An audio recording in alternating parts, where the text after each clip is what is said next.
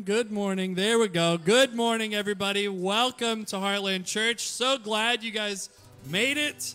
Let's go ahead and stand, and we'll get going with some songs.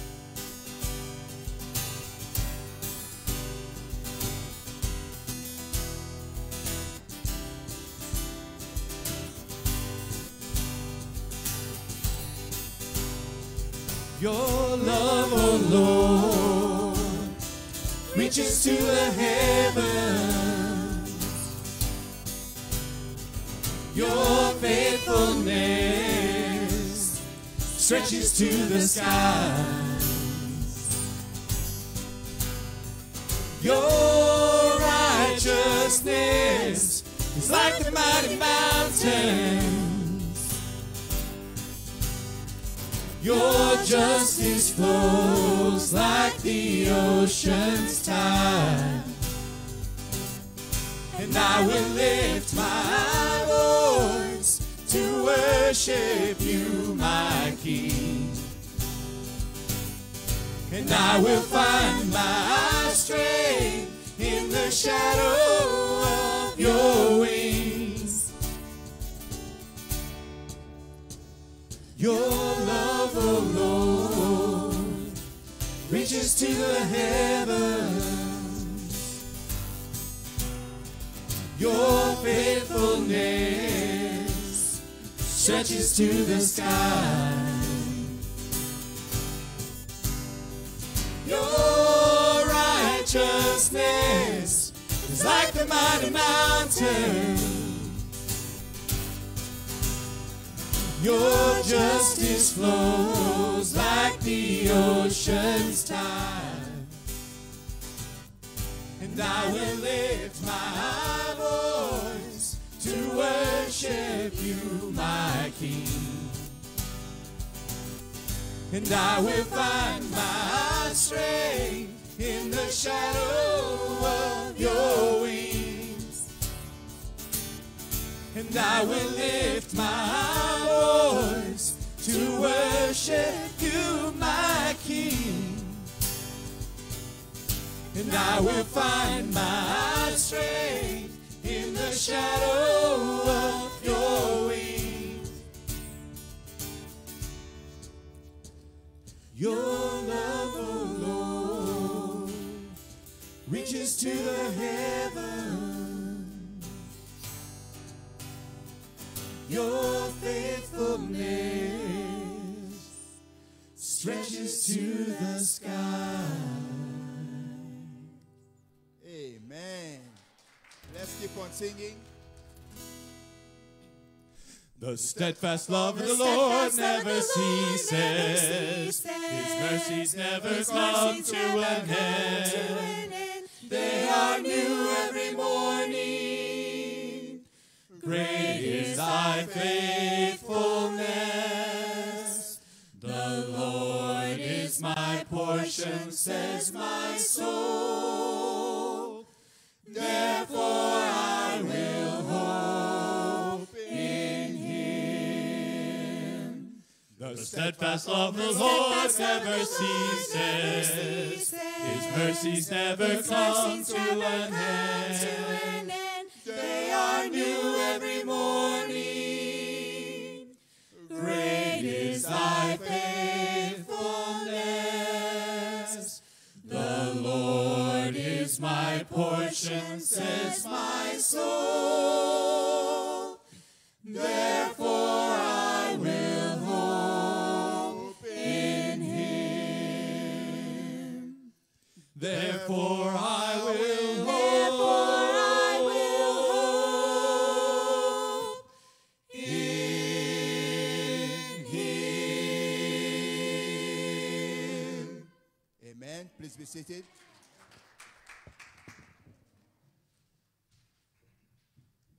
Good morning. Welcome to Heartland Church. It's so good to be here this morning. And, we just sang this song, The Steadfast Love of the Lord Never Ceases. And that actually comes from the book of Lamentations, which is a very encouraging book. or discouraging book, depending on how you look at it. But it's actually a very encouraging book because the writer's going through so much, and that book is about the destruction of Jerusalem. And, you know, he's watching everything that they held dear fall apart and be destroyed. And you know, in the midst of just kind of going through his woes, he writes these words. In Lamentations 3, verses 22 through 24, he says, "The steadfast love of the Lord never ceases." And that's true. No matter what we're going through, no matter how good things are going or how bad things are going or awful, the steadfast love of the Lord never ceases. His mercies never come to an end. You know, if you're here this morning alive, it's because of God's mercy. What we deserve is not to be here, not to be a part of a family like this, not to be God's children, but his mercy never ceases, never comes to an end. They are new every morning. One thing I love about God is he's a God of new starts. Amen. And God designed things in that way. You know, we have a New Year celebration, and it's like, oh, New Year, we make resolutions, and we never do them, but we do it anyway, and it's a new year. But every month, we get a fresh start. Every week, every Sunday is a fresh start, and really every morning when the sun comes up, it's a new start from God. Great is thy faithfulness. You know, even when we're not faithful to God, he is faithful to us. His faithfulness is so great. He never is unfaithful to us. The Lord is my portion, says my soul. You know, we get daily sustenance from God. If we had nothing else, and in America, we have a lot, right? We have an abundance. We have things we don't need. We have storage of stuff that we don't need, right? But really, God is our portion. What we really need every day, we get from God. And then the final thing he says in this chapter, or this verse, is, therefore I will hope in him. And again, I just want to encourage you this morning that no matter what, no matter how good things are going, no matter how not good things are going, God is your hope. Amen. We hope in him. He is our portion. His faithfulness is great. He is new every morning. His mercies never come to an end. In fact, the steadfast love of the Lord never ceases. Amen? But we're going to shift gears here a little bit. If you don't know us, some of you guys don't know us, my name is Tim Schmidt, and this is my wife, Crystal. And we get the honor and privilege to serve here in the church on the staff here. But we've been gone a little bit, if you didn't notice. And I told someone earlier, actually every Monday we've been here. I don't know where you guys were. We were here every Monday and couldn't find you. But anyway, we just want to, we're so grateful to be back. Crystal's going to share a little bit in a minute. But before she gets into that, I did want to point out one important fact, that while we were gone, the Razorbacks were undefeated. We came back, and I don't know what happened. So blame us if you want. I'm sorry. Maybe we need to leave again. I don't know. But I'll let Crystal share a little bit now. That was sad. It really was. So we are so happy to be back. And I just wanted to share, we were welcomed by a gift basket back. And I know you all know that. But we are so grateful just for the love that was poured into us. And we started reading through the cards when we got home. We had our staff meeting with the Werners and KP on Friday, and then they gave us the gift basket, which it was so encouraging to be welcomed back with so much love. And then we just sat there and read through the cards, and it was so special to us. So we felt so loved. We're so grateful to be able to get that and to read through those, and just your hearts. We're so grateful for each one of you, and we're just really, really happy to be back. It was hard for me to be gone for 3 months, but it was a great time. We did get a lot of rest. You know, life is still life. Things still happen. You guys all know JT was in a bad accident, and it's all good, but we got a lot of rest in the meantime, and we're just grateful. We're so grateful for each one of you. We're grateful to be back, and Tim's going to share a little bit more. Yeah, with the cards, too, that you guys wrote for us, especially the kids' cards were just super impacting. And sorry, getting a little emotional here. But we just felt so much love from you guys. And even the fact that you allowed us and sent us to go and do this, it's just so, we felt so much love and support from you guys. And, of course, we want to be that for you guys as well. And so we just love the family here.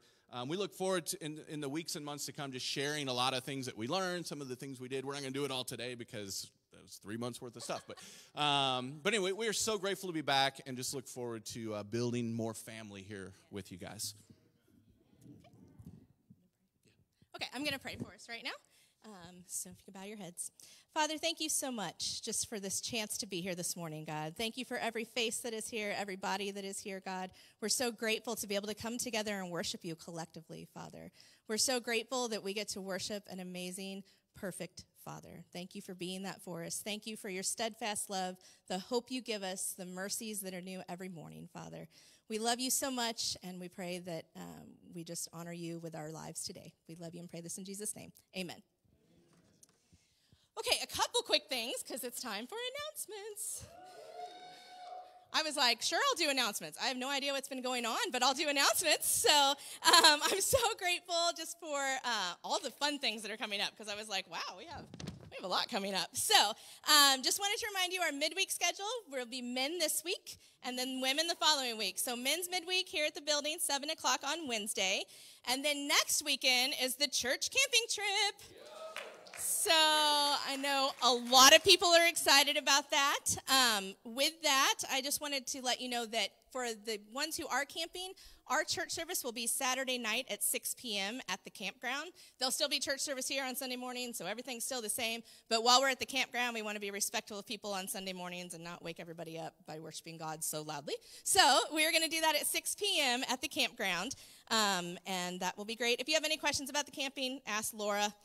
She knows it all with camping. So, and then the following weekend, I just wanted to talk about this real quick. The teens and preteens will be meeting at Farmland Adventures from 2 to 6.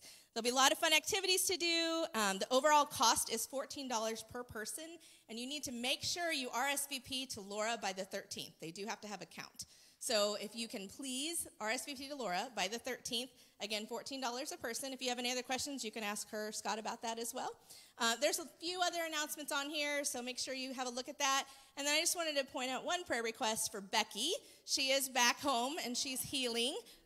So just continue to pray for her surgery to heal. And I know there's a lot more to pray for and a lot of people hurting, so just continue to pray for those that you know are going through things. Again, just for our healthcare workers, I'm so grateful. You guys were on my heart a lot while we were gone. I know you guys just deal with a lot being in the medical field, so just continue to lift them up in prayer on a daily basis. And yeah, so that's it for announcements. Amen. Let's stand. We're going to continue singing this morning.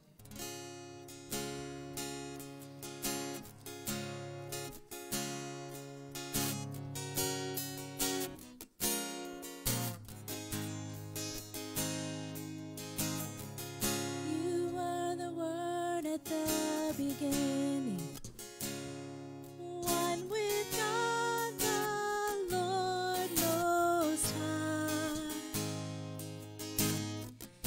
Your hidden glory in creation, now revealed in you are Christ. What a beautiful name it is. What a beautiful name it is. The name of Jesus Christ, my King. What a beautiful name it is. Nothing compares to this. What a beautiful name it is. The name of Jesus. You didn't want heaven without us. So Jesus, you brought heaven down. My sin was great, your love was greater. What could separate us now? What a wonderful name it is. What a wonderful name it is. The name of Jesus Christ, my King. What a wonderful name it is. Nothing compares to this. What a wonderful name it is. The name of Jesus. What a wonderful name it is. The name of Jesus.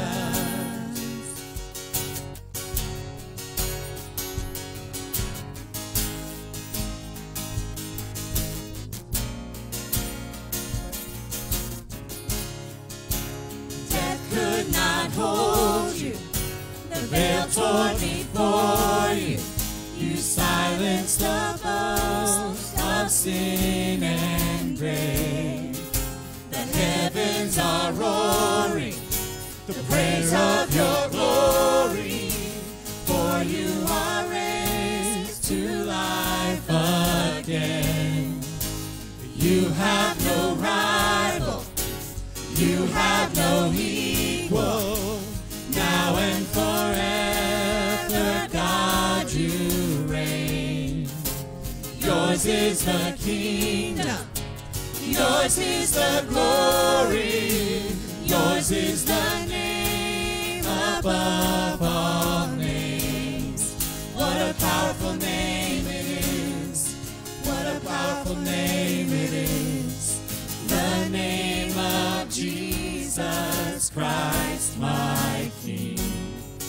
What a powerful name it is. Nothing can stand against. What a powerful name it is. The name of Jesus. What a powerful name it is. The name of Jesus. What a powerful name it is. The name of Jesus.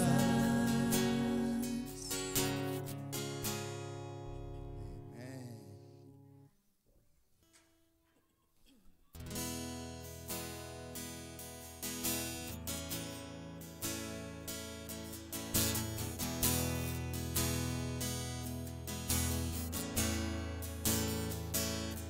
I see the sky, the stars, the mountains, all your works surrounding me. I see your power in everything, the heights above, the oceans deep. I see the sky, the stars, the mountain, all your works surrounding me. I see your power in everything, the heart and soul and ocean deep. I see the stars, the stars, the mountains, all your works surrounding me.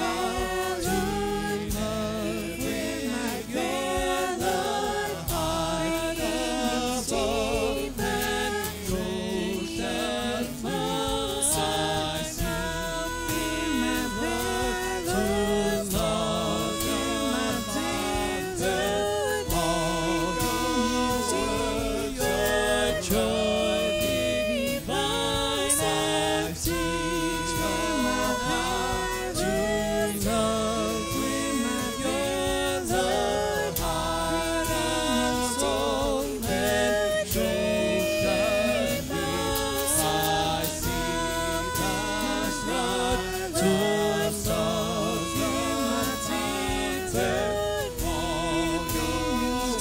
your power in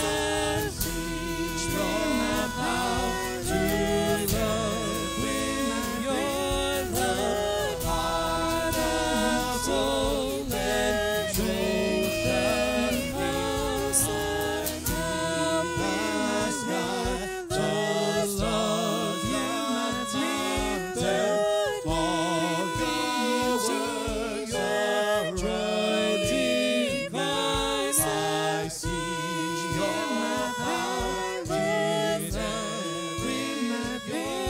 the heart and soul and ocean deep. I see Hear my prayer, Lord. Hear my prayer, Lord. Bring me deeper. Keep me closer. Amen. Please be seated.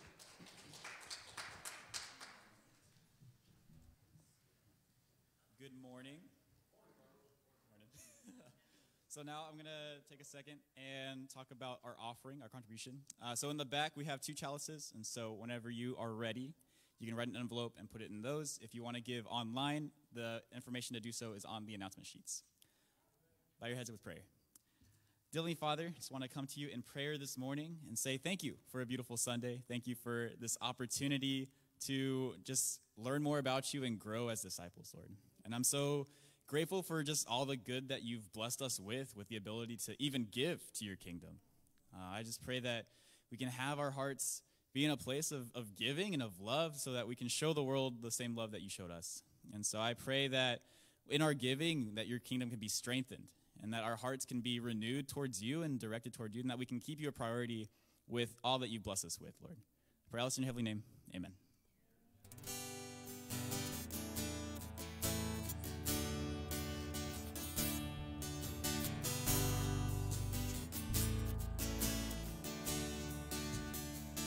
We need you now.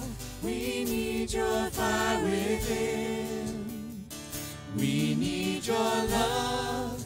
We need you as our friend. Let's stand. We need your light to guide through what's ahead. We need you now. We need you now. The Spirit, fire, almighty flame, Calling us call us higher than ever the same. in In our hearts flow through our veins. Spirit's Holy the Spirit's Spirit's fire, your power made this universe we see. Your power saved our lives and set us free. Your power's here among us as we sing. You're everything. You're everything. The Spirit, fire, almighty flame, calling us call us higher than ever the same. in In our hearts flow through our veins. Spirit's Holy Spirit's fire, give us your fire to carry us along. Give us desire to build the kingdom strong. Give us the dream, and when the dream is done, we'll be with you. We'll be with you. The Spirit, fire, almighty flame, calling us call us higher than ever the same. in our In our hearts flow through our veins. Spirit's Holy Spirit's fire, the Spirit's fire, almighty flame, calling us call us higher than ever the same. In our hearts flow through our veins. Spirit's Holy Spirit's fire. Amen. Please be seated.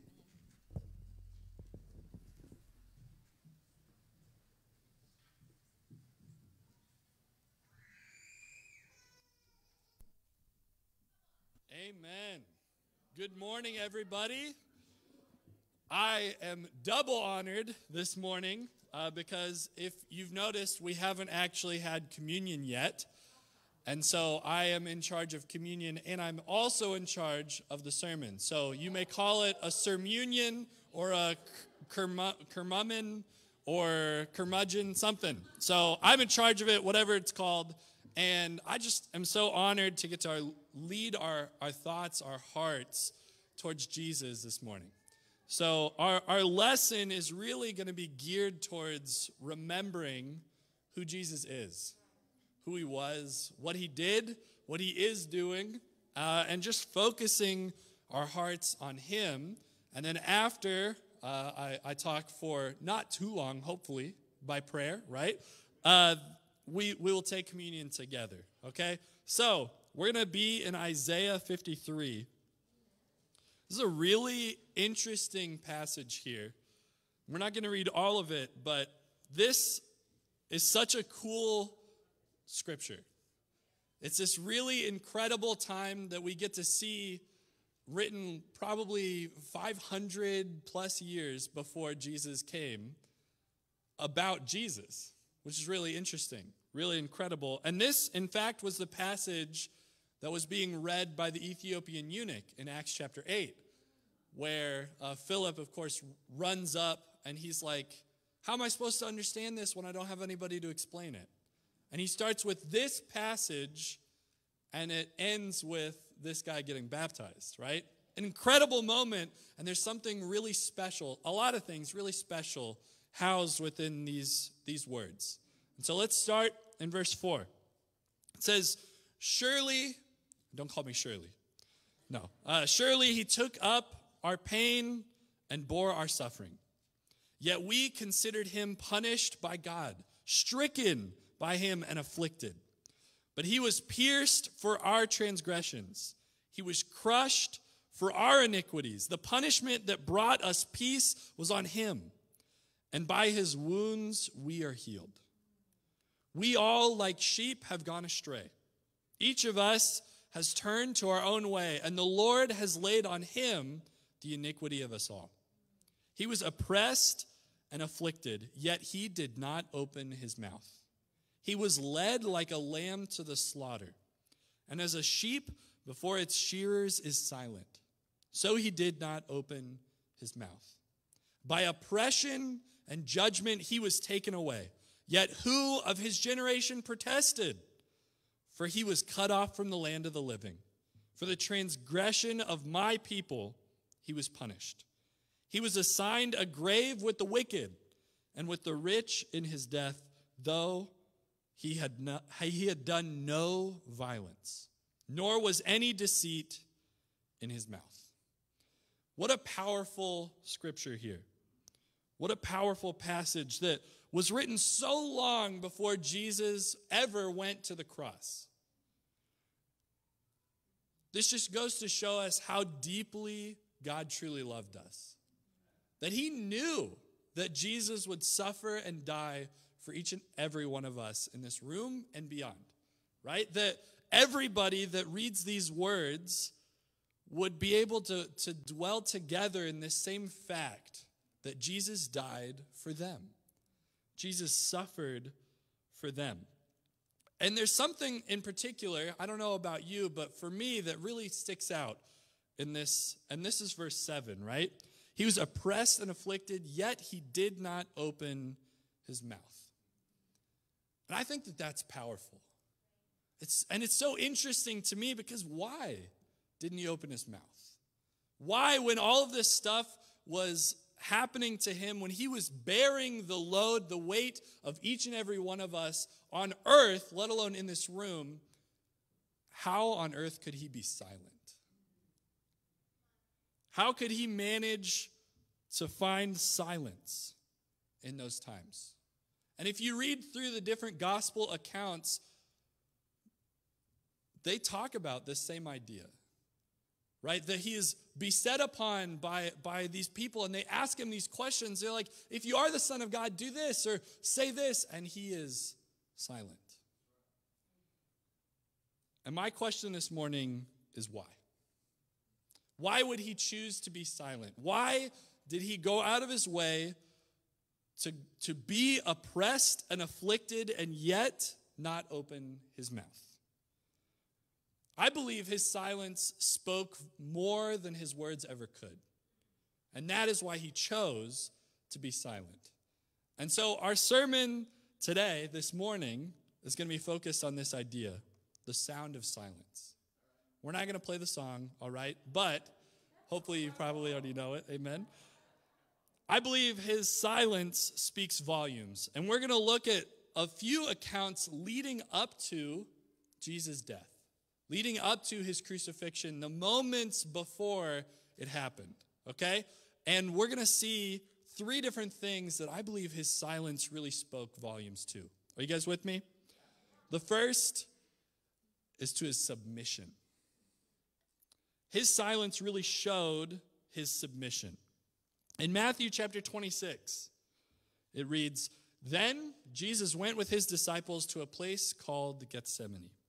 And he said to them, 'Sit here while I go over there and pray.' He took Peter and the two sons of Zebedee along with him, and he began to be sorrowful and troubled. Then he said to them, 'My soul is overwhelmed with sorrow to the point of death. Stay here and keep watch with me.' Going a little farther, he fell with his face to the ground and he prayed, 'My Father, if it is possible, may this cup be taken from me. Yet not as I will, but as you will.'" Jesus shows here his heart of submission. That in this moment, he cries out in the garden to God. He cries out because he's afraid of what's going to happen. Imagine that. Jesus is not looking forward to being tortured and killed in the worst way in human history, right? I know I wouldn't, right? I'd be feeling great about it. No, right? Jesus is going through the most difficult time in his life. And so what does he do? He cries out to God. He bows before him and says, "Father, please, anything but this. If it's possible, take this cup from me." What a vulnerable position for Jesus to be in. That he cries out to God, just laying it at his feet, the troubles, the sorrow, everything that he's experiencing and feeling, he lays before God and says, "Please handle it. Please, some other way, there must be something else that could happen." And of course, he got his answer, that there wasn't any other way. And in this moment, we see him bare his soul to God. And then as we look forward to him refusing to answer, as people say, "If you are the Son of God, make this be done. Make it go away. Make it so you don't have to suffer anymore." And yet he's silent. What this shows is that he was truly submissive to God. That he submitted to God's will. This final line that he says, "Yet not as I will, but as you will," rang true in his silence. That as he bared the weight of your sin, he chose to be silent because he was submitting to God. How about you? Have you submitted to God's will this morning? Have you submitted to God's will in your life? To be honest, it's pretty easy, quote unquote, to submit to God's will at church every Sunday morning, right? Maybe it's a bit of a struggle waking up in the morning. Somebody, I'm not going to name names, was like 15 minutes late to our practice this morning. But he's been recovering from some stuff. I don't want to talk about it, but it can be hard to wake up, amen? But once you're here, it's pretty easy to be submitting to God. You know, the person up here often is a better speaker than me and sounds really great. And so, it's really easy to listen to that person, right? It's easy to sit here and oh yeah, that sounds great. That sounds so good. Amen. But what about Monday? What about Sunday afternoon, right? Sometimes it's that fast that it goes. For me, I'm speaking from experience here, right? Guys, we need to live submitted to God. That no matter what's going on, no matter what's happening, just like what Tim and Crystal were sharing in the welcome, no matter what's going on, God has your best interest in mind. And so what do? We submit to him. We submit everything that's happening, put it before him, but we say, not as I will, but as you will. Maybe the cup in your life feels unbearable. I'm sure it felt like that to Jesus too. And yet, as he laid it before God and things still didn't go the way he asked, he submitted. And that is our challenge this morning as well. That even as we go through difficult times, we have a cup before us in our life that we feel like we can't manage, that it's unbearable, insurmountable. Let's look to Jesus and how he chose in his silence to truly submit to God. I love, back in this scripture, I'm going to back up. In Isaiah, it says, we all like sheep have gone astray. And then it likens Jesus to a sheep as well, right? He was led like a lamb to the slaughter, and as a sheep before its shearers is silent, so he did not open his mouth. We're going to be like sheep one way or the other. Either you're going to be the sheep that wanders off and is all by themselves with no protection, no security, kind of doing your own thing. Or we can be the sheep that's submissive, the sheep that listens to the shepherd, that obeys what the shepherd calls us to do. Amen? That is the type of sheep that Jesus chose to be. And I feel like our world nowadays uses the word sheep in a negative context. And amen, there's a negative connotation, right? Sheep aren't the smartest of animals, okay? But following the right thing is good, right? Just blindly following anything, okay, that's not so good. But choosing to follow God, that's the good kind of being a sheep. And now I'm not saying follow everything I'm saying, right? Don't follow me in this. Follow God. Obey him, what he's calling you to do. And as we read scripture, we look at what it is God's calling us to do, but don't follow me. Don't follow just whoever's up here or whoever's speaking at the moment. Follow Jesus. Follow God. Submit to his will. Do everything you can to figure that out. And amen, it's not blindly following because we know how incredible God is. We've seen him do such amazing things in the lives of others around us, in our own lives, and in the scriptures. We see time and time again that the steadfast love of the Lord is never failing. So that's why we follow. But that doesn't mean you're always going to get the full picture. And so, in a sense, it's blind because you don't exactly know where God's taking you. But it's worth following because God has your best interest in mind. And he loves and cherishes you. And so, of course, like Jesus, we choose to submit. Now, if we fast forward just a few verses, we see the second thing I believe that his silence really speaks to, and that's his resolve. Down in verse 50, it says, Jesus replied, "Do what you came for, friend."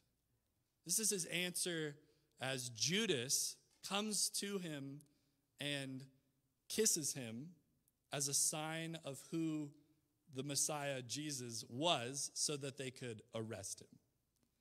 What a tough moment for Jesus, that one of his best friends, this man who's been around him, loved by him, poured out from Jesus to this guy for 3+ years. And he's betraying him with a kiss. And Jesus replies, "Do what you came for, friend." Then the men stepped forward, seized Jesus, and arrested him. With that, one of Jesus' companions reached for his sword, drew it out, and struck the servant of the high priest, cutting off his ear. "Put your sword back in its place," Jesus said. "For all who draw the sword will die by the sword. Do you think I cannot call on my Father, and he will at once put at my disposal more than 12 legions of angels? But how then would the scriptures be fulfilled that say it must happen in this way?" This shows And every moment here on out through Jesus' execution, that he truly was rooted in his resolve. Now, this idea of a legion of angels, just one, a legion was somewhere between 5,000 and 6,000 Roman soldiers, right? They had different sizes of potential battalions, stuff like that. This is the largest, 5,000 to 6,000 soldiers, which means 12 legions, if we do quick math, is 60 to 72,000 angels. That's a lot, right? And it took like one angel, like no time at all, to wreck an entire army. So what Jesus is saying here is he could handle it in the blink of an eye, at just a word to God. And this would be done like that. And yet, as he was pierced for your transgressions, as he was tortured and killed, he remained silent. This truly speaks to his resolve. Why was he there? Right? Verse 54 tells us. He says, don't you think I can put 12 legions of angels like that? But how then would the scriptures be fulfilled that say it must happen in this way? Every moment that Jesus chose to be silent, chose to be completely quiet instead of calling down 72,000 angels to deal with his problems, right? Every moment was because he was thinking about you. Because he knew that this was the only way you could dwell with him for eternity.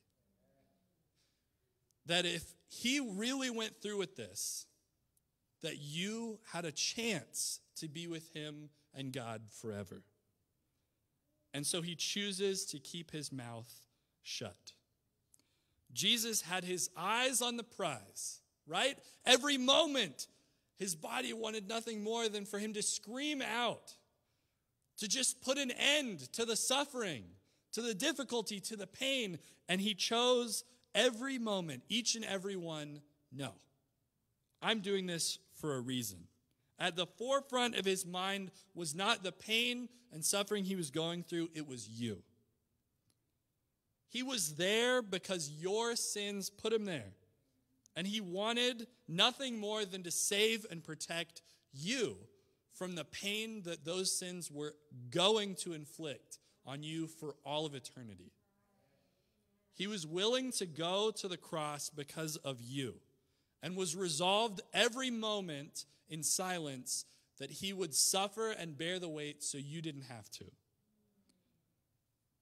This time that we are going to have here in a few minutes of communion is only attainable because of Jesus' sacrifice. The idea of communing with God without Jesus is impossible. Something that strictly cannot be. Because God can't be around sin. He just can't.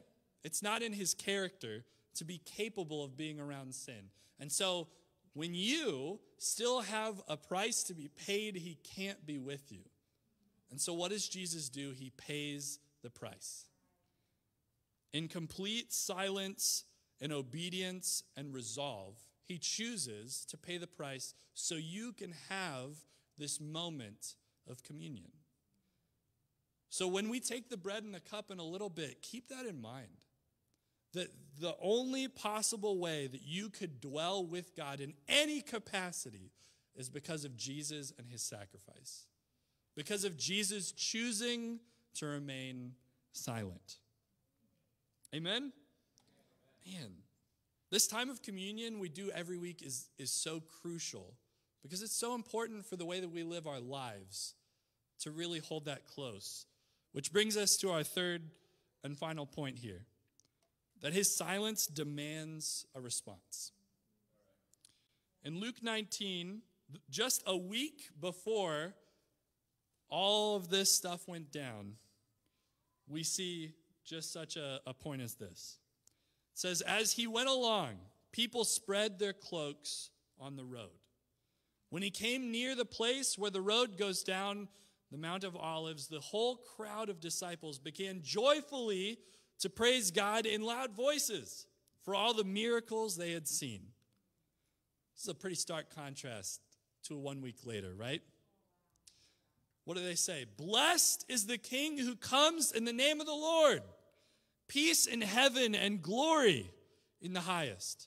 Some of the Pharisees in the crowd said to Jesus, Teacher, rebuke your disciples.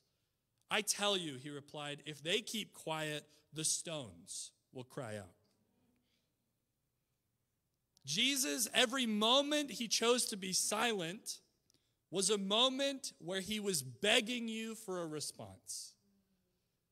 Begging for the outcry that should come from a humble, innocent man choosing to die.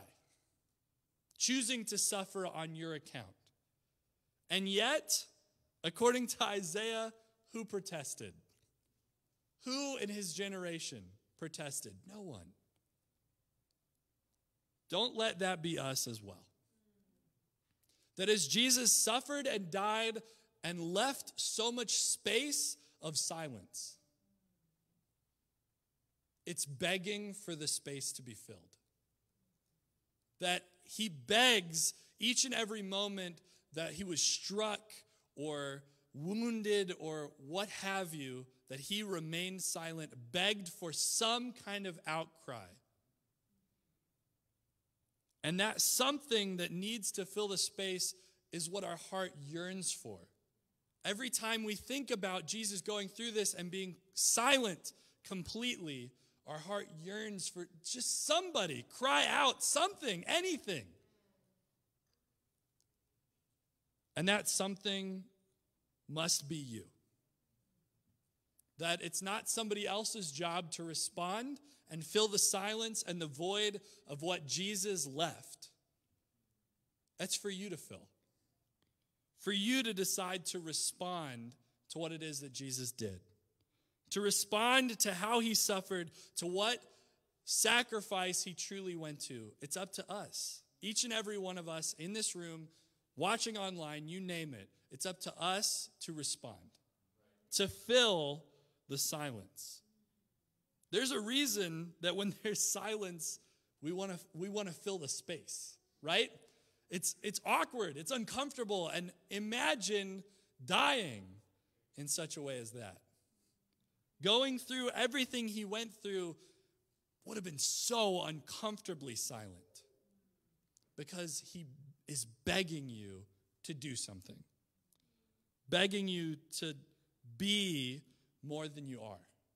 To push yourself to be uncomfortable and fill the silence that he leaves with outcries of who he truly is. Not simply us crying out with our voices, but with our hearts, with our lives, and the way that we choose to live it each and every day.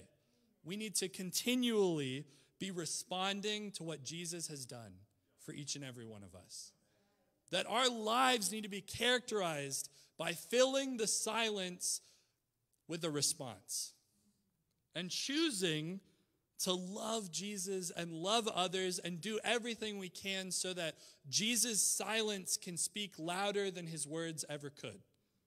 The capability of Jesus crying out in his death and silence lies in you. Choosing to respond the appropriate way or not. Because it is a choice. And he has left that choice up to you. We're going to go back through Isaiah 53, verses 4 through 9. And I want us to really think about these three aspects and how they ring true in his silence even to this day. Starting in verse 4. It says, surely he took up our pain and bore our suffering, yet we considered him punished by God, stricken by him, and afflicted. But he was pierced for our transgressions. He was crushed for our iniquities. The punishment that brought us peace was on him, and by his wounds we are healed. There's the resolve. We all, like sheep, have gone astray. Each of us has turned to our own way, and the Lord has laid on him the iniquity of us all. He was oppressed and afflicted, yet he did not open his mouth. He was led like a lamb to the slaughter, and as a sheep before its shearers is silent, so he did not open his mouth. There's the submission. By oppression and judgment he was taken away, yet who of his generation protested? There's the response. For he was cut off from the land of the living. For the transgression of my people he was punished. He was assigned a grave with the wicked and with the rich in his death, though he had done no violence, nor was any deceit in his mouth. This scripture, as well as the very silence of Jesus, speaks to this day. Let's allow Jesus and his choice to be silent stir within us. Stir within us submission to God, no matter what the situation. Stir in us resolve for others, that we want to make sacrifices just like Jesus did too, so other people can experience the communion that we get to experience today. And finally, that we get to stir within us a response with the way that we live our lives. This truly is the sound of Jesus' silence. To God be the glory.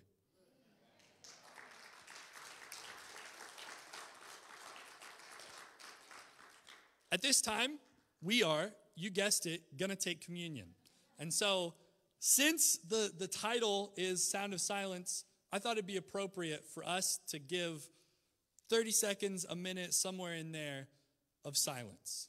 Okay? So, I'm going to pray for our communion here. The singers are going to come up, come to their places, but we're just going to have silence for a time. All right? Let's bow our heads. Heavenly Father, we are eternally grateful for your sacrifice, for your choice to remain silent despite everything that was going on, despite the affliction, the suffering, everything, Father. You chose, your Son chose to die for us. You chose to send him to die for us, that was your will, that we could have these times of communion with you. And Father, I pray we can truly live out what Jesus did here every day. And that we can see the needs that we have for others, the needs we have in our own life for just being close to you, and that we can truly act on those things. We love you so much, and I pray we can really come to grips with what your silence meant. We love you. Pray all this in your Son's name. Amen.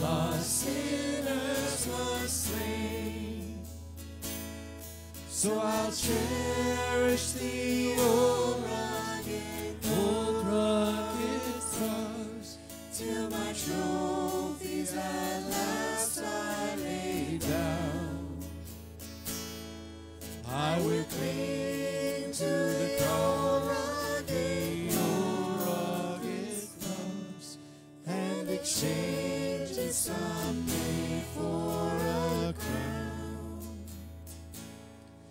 To the old rugged cross I will ever be true. Its shame and reproach gladly bear.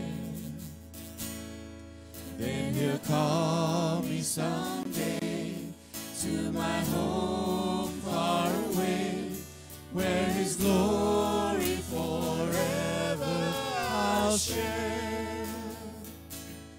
So I'll cherish the old rugged cross, till my trophies at last I lay down.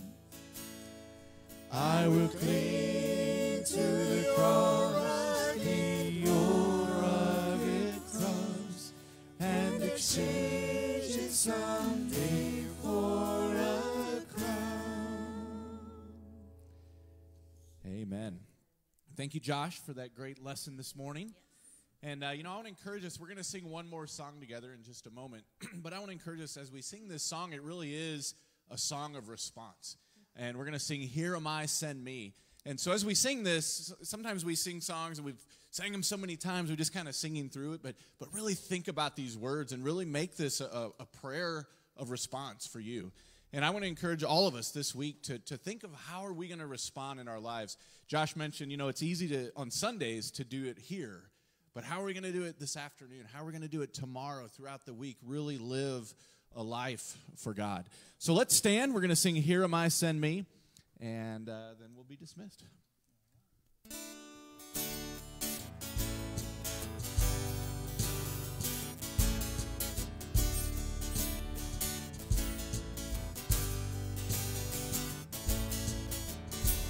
There is much to do, there's work on every hand.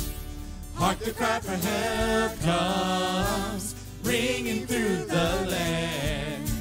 Jesus calls for reapers, I must act to be ready at thy bidding. Here am I, send me. Here am I, Lord.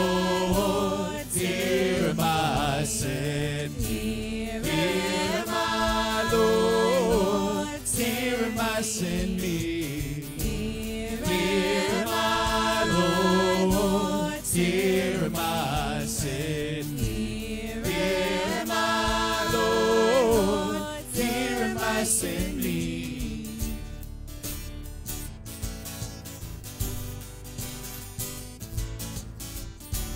There are hungry souls who cry aloud for bread. With the bread of life they're longing to be fed. Shall they starve and famish while the feast is free? I must be more faithful. Here am I, send me. Here am I, Lord. Here am I, send me. Here am I, Lord. Here am I, send me. Here am I, Lord. Here am I, send me. Here am I, Lord. Here am I, send me.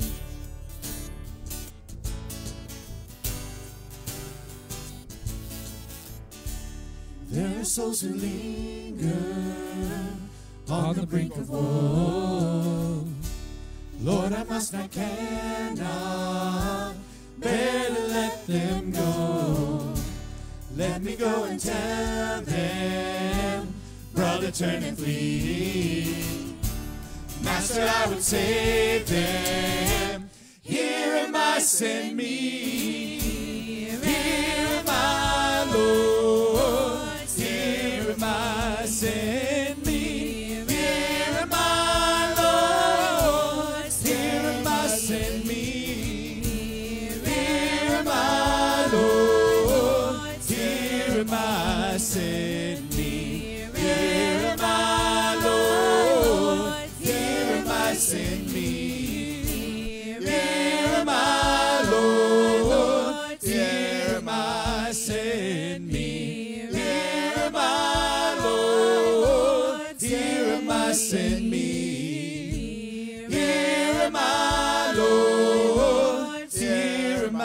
I, send me. Here am I, Lord. Here am I, send me. Amen. We are dismissed.